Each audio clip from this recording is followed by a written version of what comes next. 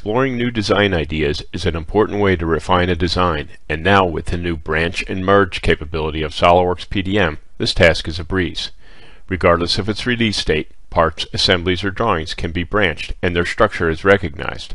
The destination folder can be defined, as well as the prefix or suffix for the file name, and individual files can be included or excluded from the branch.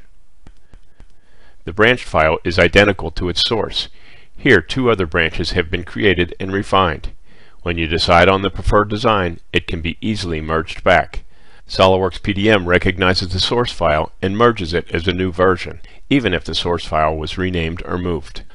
When the assembly is opened, we can see that the refined design is in place.